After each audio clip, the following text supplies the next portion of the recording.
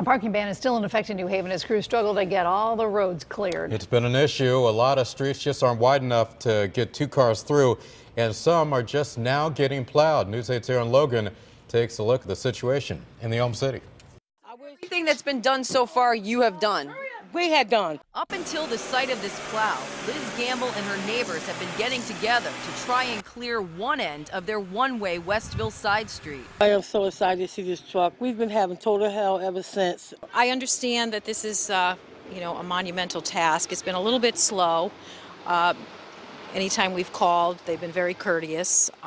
Several calls were placed, and eventually, yes, we've been rescued. As of late this afternoon, city officials in New Haven tell News 8 all streets should have been opened. I want to be clear what open means. What open means is a lane that's very bumpy, and if no one's coming at you in the other direction, you can get down. The mayor admits this is far from ideal, but everyone will feel less trapped. Now the city needs your cooperation so they can widen the roads and eliminate these traffic jams. From 6 p.m. Tuesday through 6 a.m. Wednesday, cars on snow emergency routes will be towed. That will be in effect again Wednesday night at 6 through Thursday morning at 6. If your car is still parked on the odd-numbered side of the street like this one, you better get to work and get your shovel. The clock is ticking. You have until 6 p.m. tomorrow night to move it, or a tow truck will be moving it.